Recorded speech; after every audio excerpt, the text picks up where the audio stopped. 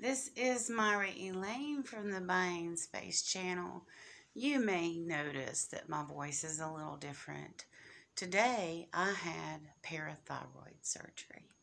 Now, what is a parathyroid? It's not a parathyroid. You only have one thyroid in your neck, but you have 4 parathyroids, and those parathyroids are responsible for the regulation of the calcium in your body.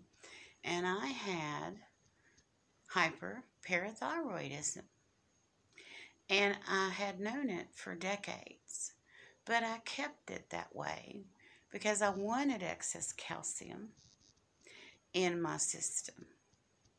Now I have to say this: I'm a cancer survivor, a 25-year cancer survivor. And I had rectal cancer, where I had a polyp hanging out my anus so far that the doctors for years thought it was hemorrhoids. It was not. It was a polyp, pedunculated hanging out my butt. So I went to the doctor and I said, this is not hemorrhoids. So they tested it, and I had a high nuclear grade of cancer on it, and I had it removed. But I was at risk for more cancer by other polyps forming in my intestines. So you might say that you might wonder what my ass has to do with my neck. And this is it. When you have polyps form in your intestines, you can prevent them by taking an excess amount of calcium. And here I had a parathyroid that was causing me to have an excess amount of calcium in my body, which is absorbed by the intestine. So it's great to prevent polyps. It's like you're taking huge amounts of supplements every day. Well, this went on until this year. And I found out that I have osteoporosis. Now, what was causing me to have osteoporosis? Excess calcium. It was the parathyroid malfunctioning was causing calcium to leach out of my bones. The excess PTH in my system was causing that to happen. And it was weakening my bones. And for years I thought I had arthritis.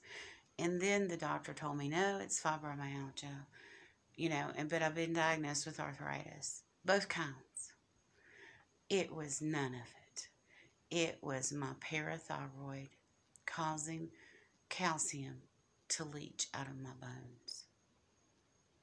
So, that tipped the scale.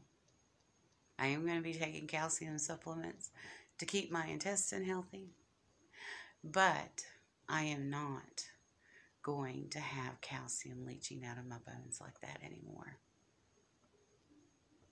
So it's time to switch. And the bad parathyroid, there's 4 parathyroids in your body, and they're just little teeny tiny, like rice-sized glands next to your thyroid, and I had one that was bad. You can have 4 that are bad. So please, if you are deficient in vitamin D, that's one of the signs. So go ahead and have your calcium level checked, because if you're low in D, high in calcium, then have them check your PTH levels, because you might not have arthritis. This is particularly prominent in women over 50. Now, the other people can get it. I've read an article about a little boy that had it that was an athlete, and he couldn't play his sport anymore because his bones were so weak. So, please have this checked. And also, do not take this as gospel. Do not take this as medical advice. Take this as Myra sharing her experiences and having her opinion.